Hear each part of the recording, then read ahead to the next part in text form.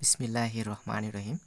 আজকে আমরা honours third ইয়ারের রিয়েল অ্যানালাইসিস অর্থাৎ বাস্তব বিশ্লেষণ এই বই থেকে আমরা প্রথম অধ্যায় অর্থাৎ সম্পূর্ণ ক্রমক্ষেত্র হিসেবে বাস্তব সংখ্যার সেট এখান থেকে আমরা গুরুত্বপূর্ণ কিছু বিষয় জানবো অর্থাৎ বেসিক কনসেপ্ট নেব আমরা। এরপরে আমরা দুই একটা ম্যাথ সলিউশন করব। তো চলুন প্রথমে আমরা দেখি যে বাস্তব সংখ্যার সেটের সীমিততা অর্থাৎ বাউন্ডেডনেস।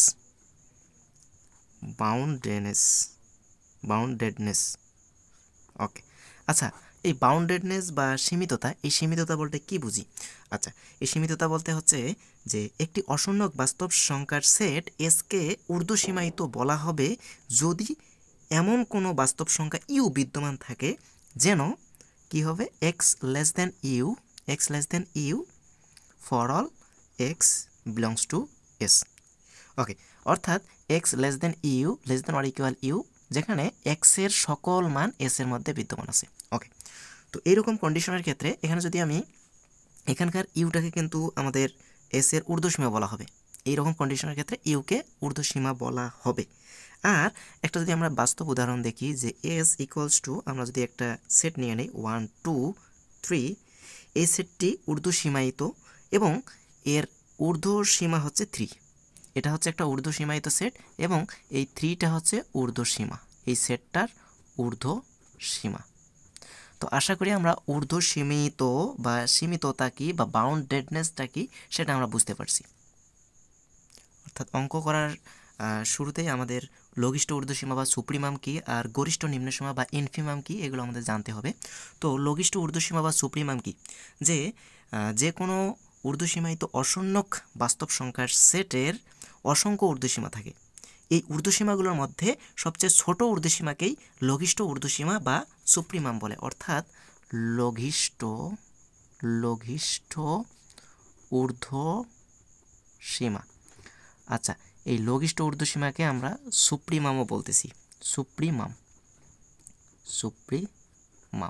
আচ্ছা, লঘিষ্ঠ মানে কি? লঘিষ্ঠ মানে হচ্ছে ছোট আর ঊর্ধ্বসীমা মানে হচ্ছে কি? বড়। অর্থাৎ এটার মানে হচ্ছে ছোটর বড়।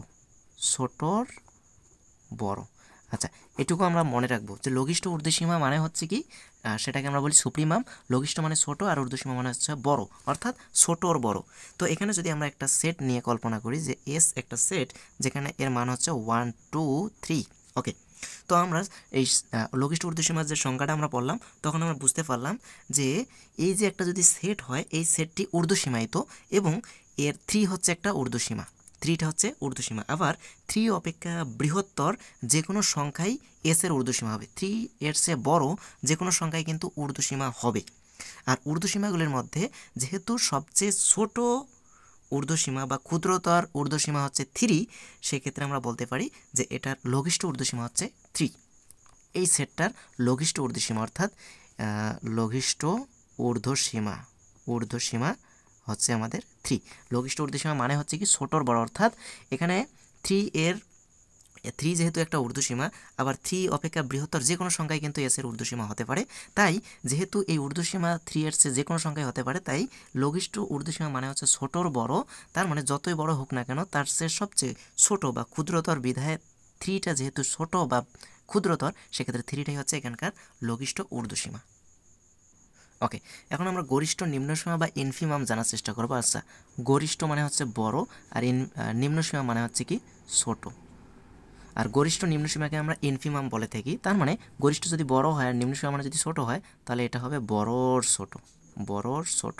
অর্থাৎ এটা আমাদের জাস্ট টেকনিক যে কিভাবে মনে রাখবো বড়র ছোট। অর্থাৎ এখানে সবচেয়ে একটা সেট যদি থাকে, আমরা গরিষ্ঠ নিম্নসীমা বা ইনফিমামের যদি সংখ্যাটা পড়ি যে কোনো নিম্নসীমায়িত অসংখ্য বাস্তব সংখ্যার সেটের অসংখ্য নিম্নসীমা থাকে। এই নিম্নসীমাগুলির মধ্যে সবচেয়ে বড় নিম্নসীমাটিকে গরিষ্ঠ নিম্নসীমা বা ইনফিমাম বলে। আচ্ছা, যদি আমি একটা সেট ধরে নিই এস 1 2 3, এটা একটা সেট, এই সেটটা নিম্নসীমায়িত এবং 1 হচ্ছে এর নিম্নসীমা, 1টা হচ্ছে এর নিম্নসীমা। আবার 1 অপেক্ষা ক্ষুদ্রতর, 1 অপেক্ষা এর 1-এর আগে হয়তো বা 0 আছে, তার মানে -1, তারপরে -2 এভাবে আছে। 1 অপেক্ষা ক্ষুদ্রতর যে কোনো সংখ্যায় এস এর নিম্নসীমা হবে। তার মানে নিম্নসীমাগুলির মধ্যে 1 যেহেতু বৃহত্তর বিধায় এস এর গরিষ্ঠ নিম্নসীমা হবে আমাদের 1, কেননা যেহেতু এই সেটটাকে আমরা নিম্ন সীমায়িত কল্পনা করলাম, সেক্ষেত্রে 1-এর চেয়ে আরও ছোট অনেক সংখ্যা আছে। তো যেহেতু আমরা গরিষ্ঠ নিম্ন সীমা বা ইনফিমামের সংজ্ঞায় আমরা পড়ে আসছি যে সবচেয়ে গরিষ্ঠ মানে হচ্ছে বড় আর নিম্ন সীমা মানে হচ্ছে ছোট, অর্থাৎ বড়র ছোট। নিম্ন সীমা অনেক আছে, বাট সেই বড়র ছোটটাকে আমাকে নিতে হবে, অর্থাৎ 1 অপেক্ষা ক্ষুদ্রতর যে কোনো সংখ্যায় কিন্তু এসের নিম্নসীমা হবে। তো নিম্নসীমাগুলির মধ্যে সবচেয়ে বড় অর্থাৎ বৃহত্তর সংখ্যাটাকেই আমাকে গরিষ্ঠ নিম্নসীমা বলবো বা ইনফিমাম বলবো। আশা করি আমরা ইনফিমাম বা সুপ্রিমাম সম্পর্কে ধারণা হয়ে গেছে। এখন আমরা একটা ম্যাথ সলিউশন করব।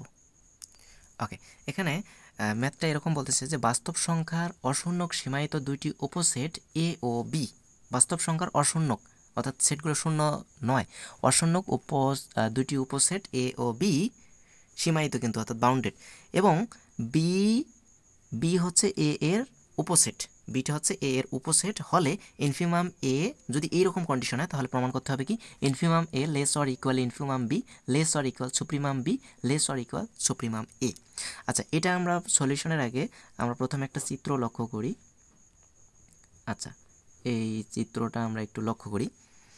এটাকে আমরা নিম্ন মান ধরতেছি আর এটাকে উচ্চ মান ধরতেছি, তাহলে এটাকে আমরা বলতে পারি এটা যদি আমরা এ বিন্দু ধরি, আচ্ছা এই সেটটাকে এই সম্পূর্ণটাকে আমি এ সেট ধরলাম, তাহলে এটা তাহলে এ সেটের নিম্ন বিন্দু অর্থাৎ ইনফিমাম এ, এটাকে আমরা ইনফিমাম এ ধরলাম, আর এটা হবে তাহলে সুপ্রিমাম এ সেটের। আচ্ছা, এই সেটটার ভিতরে আমি আরেকটা সেট কল্পনা করলাম যেটার নাম আমি দিলাম বি সেট, তাহলে এটা হবে আমাদের বি সেটের, এটা যেহেতু ছোট মান তার মানে ইনফিমাম বি, আর এটা যেহেতু বি সেটের বড় মান তার মানে এটা হবে আমাদের সুপ্রিমাম বি। ওকে, তো এই কন্ডিশনের ক্ষেত্রে তাহলে আমরা বলতে পারতেছি যে বিটা হচ্ছে সীমায়িত, অর্থাৎ এ ও বি দুইটাই কিন্তু সীমায়িত উপসেটের দুইটা সীমায়িত অশূন্যক সীমায়িত সেট, বাট দুইটা কিন্তু হচ্ছে আমাদের উপসেট, এবং যেখানে আমাকে বলে দিছে যে বিটা হচ্ছে এ এর প্রকৃত উপসেট, তার মানে এ এর প্রকৃত উপসেট যেহেতু বি তার মানে অবশ্যই বিটা সীমায়িত হবে। তো যেহেতু আমরা বলে দিব প্রথমে সলিউশনের শুরুতেই সলিউশন, তো সলিউশনে আমরা আসি। তো সলিউশনের প্রথমে আমরা বলে দিব যে যেহেতু বি সেটটি সীমায়িত, এই যে সীমায়িত এ সেটের ভিতরে আছে তার মানে সীমায়িত, সেহেতু আমরা পাই। ওকে, তো যেহেতু বি সেটটি সীমায়িত সেহেতু আমরা পাই, এখান থেকে আমরা বলতে পারলাম বা বুঝতে পারলাম যে বি সেটটা হচ্ছে সীমায়িত। তো সেহেতু আমরা কি পাবো, বি সেটটি যেহেতু সীমায়িত অবশ্যই তাহলে এর ইনফিমাম বি এর মান যেটা হবে তার চেয়ে সুপ্রিমাম বিটা বড় হবে অবশ্যই। তো তাহলে আমরা এখানে বলতে পারি যে infimum be less or equal, অর্থাৎ ইনফিমাম বি এর চেয়ে সুপ্রিমাম বি হয় সমান হবে অথবা সুপ্রিমাম বিটা ইনফিমাম বি এর চেয়ে বড় হবে। তো সেটাই আমরা বলবো যে infimum be less or equal supremum B. ওকে, এটাকে আমরা 1 নম্বর সমীকরণ দিয়ে রাখলাম। আবার এখানে যেহেতু বলে দিয়েছে যে বিটা হচ্ছে এ এর সাবসেট, তাহলে আমরা কি বলতে পারবো যে এ এর প্রত্যেক ঊর্ধ্বসীমা বি এরও ঊর্ধ্বসীমা হবে। যদি বি সাবসেট এ হয় তাহলে আমরা বলতে পারি যে এ এর প্রত্যেক ঊর্ধ্বসীমা বি এরও ঊর্ধ্বসীমা হবে। তো যেহেতু আমাদের বলে দেওয়া ছিল প্রশ্নে যে বি সাবসেট এ, তাহলে আমরা বলতে পারি যে অবশ্যই বিটা যেহেতু এ এর সাবসেট অর্থাৎ উপসেট, তার মানে বি এর মান এ এর সমান অথবা এ এর চেয়ে কম উপাদান বিশিষ্ট হতে পারে।